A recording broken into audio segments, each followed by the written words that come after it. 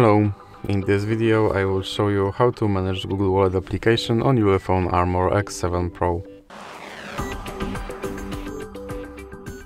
So you have to start with opening your wallet application.